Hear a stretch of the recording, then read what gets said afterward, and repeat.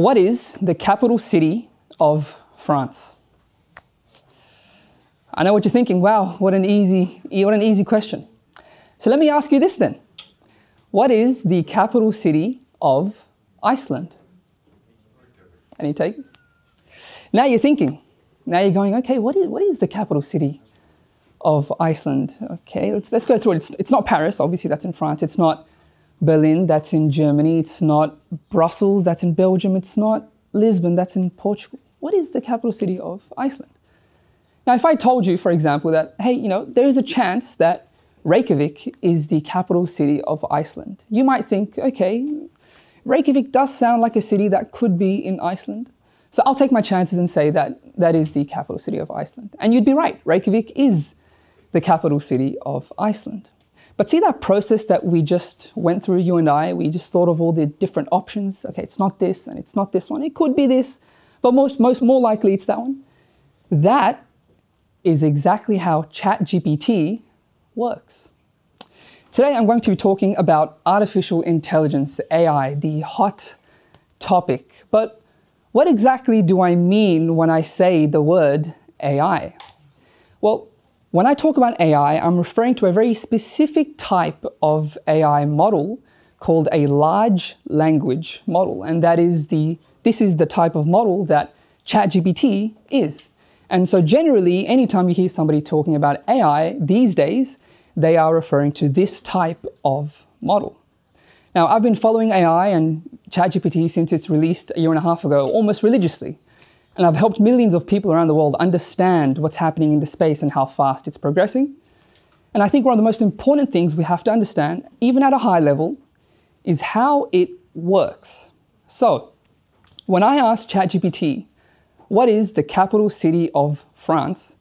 How does it know that the answer is Paris? Well, the first thing you need to understand about ChatGPT is that it generates its responses word by word. And so how does it know which words to generate? For every word, ChatGPT creates a list of words and assigns a probability to each and every word. And for every word, it will create this list of words and assign a probability. And it is based off of this probability that it answers your questions. It is essentially a next word prediction model. And I'll tell you a fun fact. ChatGPT doesn't always take the most probable word. If it did, it sounds like complete gibberish and it sort of goes around in circles. So how does it work so well? Well, every few words, ChatGPT will take a random word from its list of words and use that in the output. We have no idea why this works so well, but it is because of this randomness that ChatGPT sounds so human and works so well. And the funny thing is, the creators of ChatGPT themselves do not understand why this randomness works. So let's take a different question.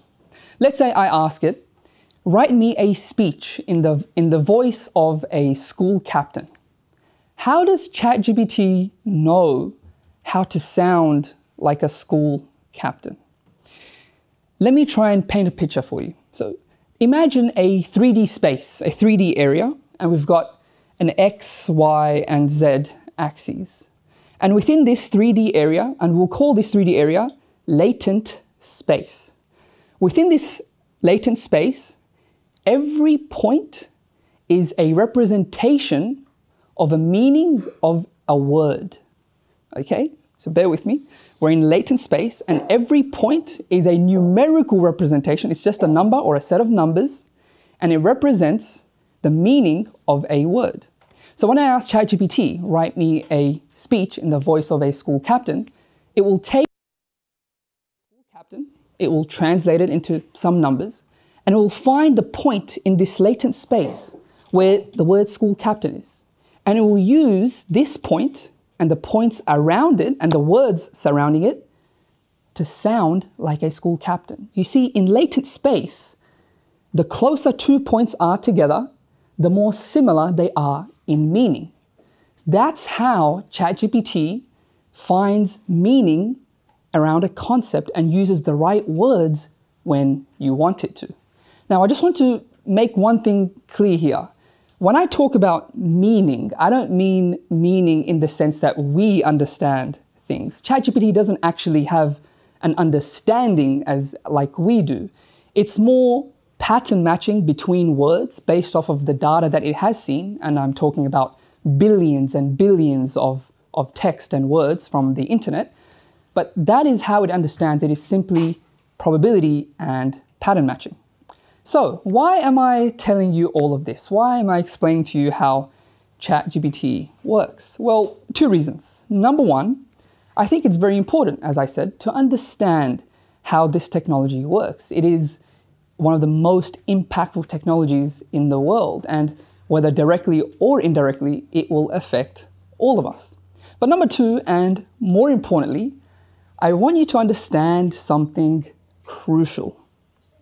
You, yes, you, every single one of you, including the students and the teachers and everybody else, are far more capable and far more intelligent than ChatGPT. You might be thinking, okay, how is that possible? I've used it and it's way smarter than me.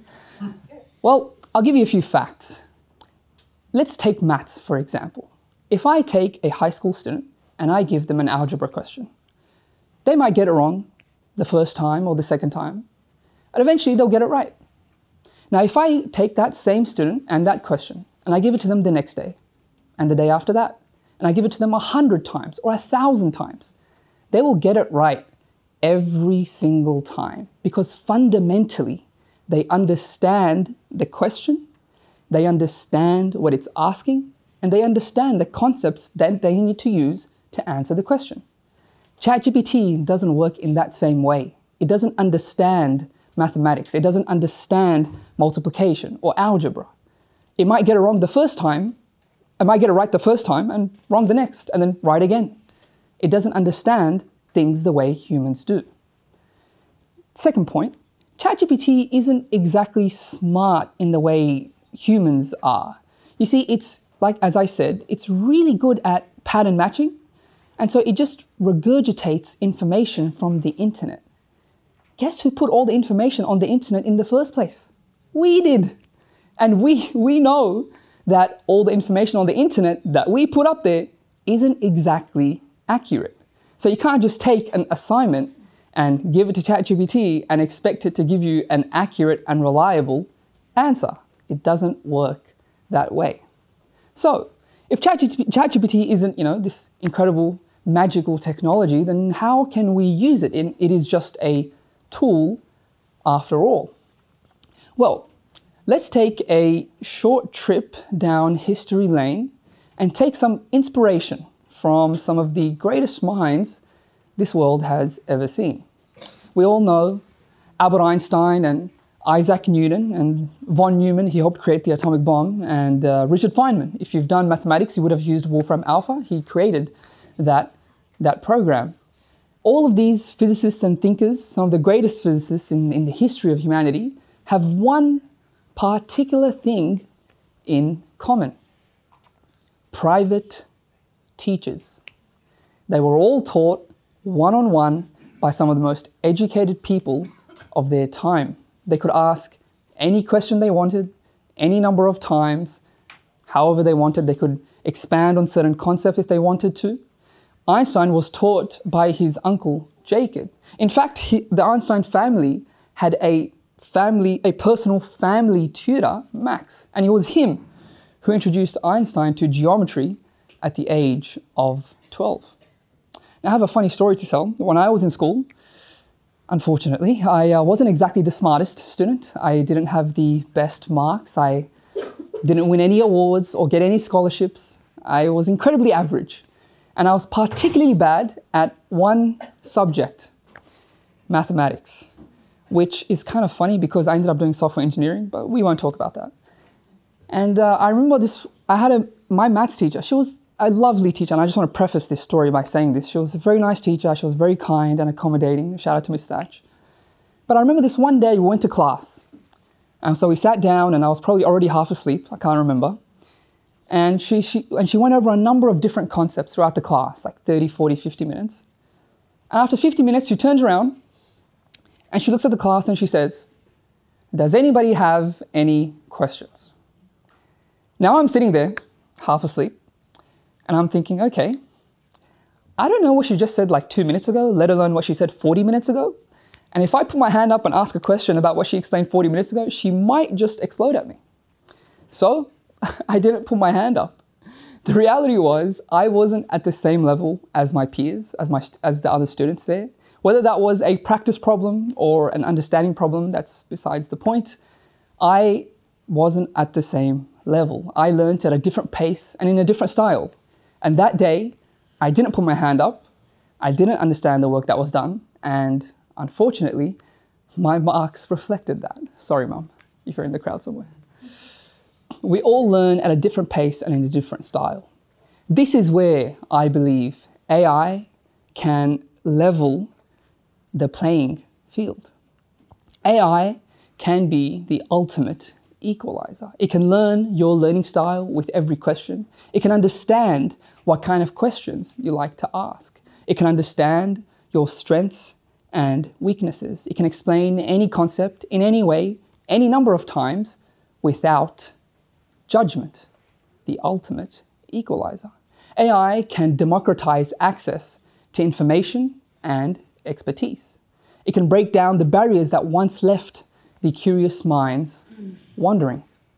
With AI, students can access knowledge from physics to philosophy, from economics to genetic engineering, all at their fingertips.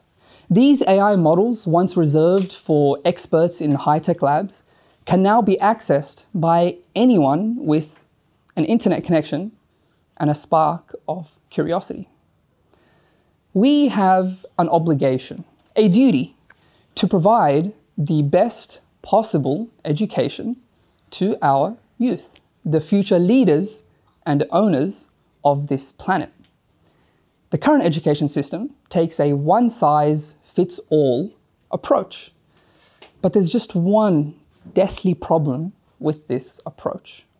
By catering to every single student, we also cater to none of them, and we don't have to take that approach anymore. Thank you very much.